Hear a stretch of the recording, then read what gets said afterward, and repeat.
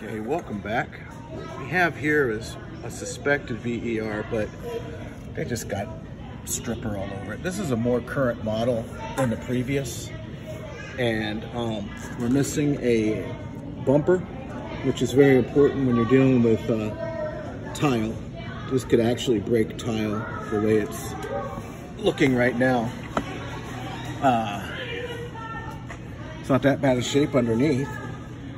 Tight gearbox. The wheels we're gonna probably want to replace because they're full of stripper and they're corroded.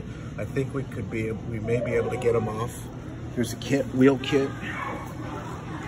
It powers on, like I said.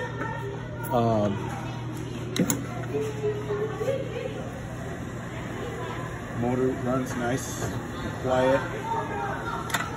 Cord's not overheating, feels good.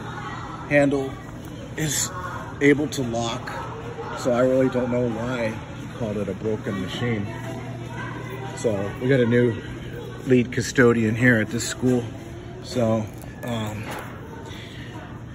anyways, so we're gonna write this up as good, and we need to follow up on some other work orders here at this school, Taylor.